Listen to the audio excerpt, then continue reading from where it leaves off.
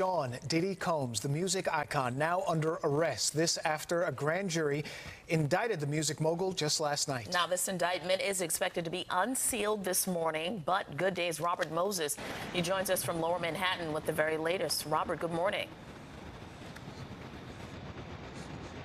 Tashani and Dan, good morning to you. The arrest went down last night at a hotel about 4 miles to the north of this courthouse where Diddy will appear later on today. We expect prosecutors to lay out their evidence against him in a matter of hours.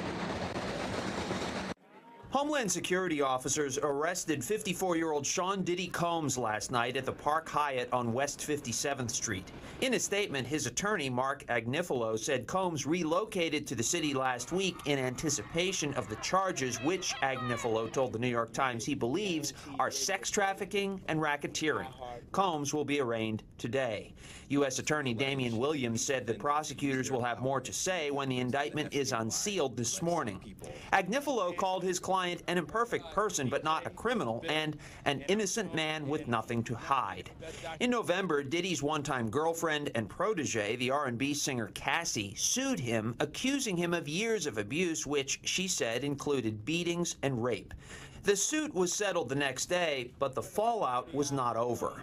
More women filed lawsuits against him, alleging sexual abuse and misconduct. In March, evidence of the federal investigation into Combs burst into public view when Homeland Security officers simultaneously raided his mansions in Miami and Los Angeles.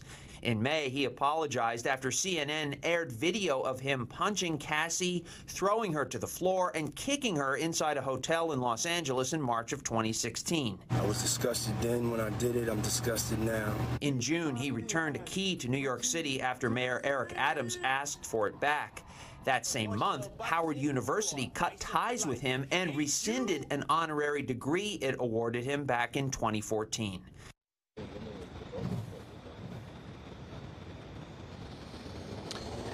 Diddy is the biggest name in the music industry to face criminal charges since R. Kelly was sentenced to 30 years behind bars back in 2022 for various crimes, including sex trafficking. We're live at federal court in Lower Manhattan this morning. Dan and Tashani, back to you. And Robert, his attorney said that he was arrested last night at 8:30. Is he still behind bars this morning?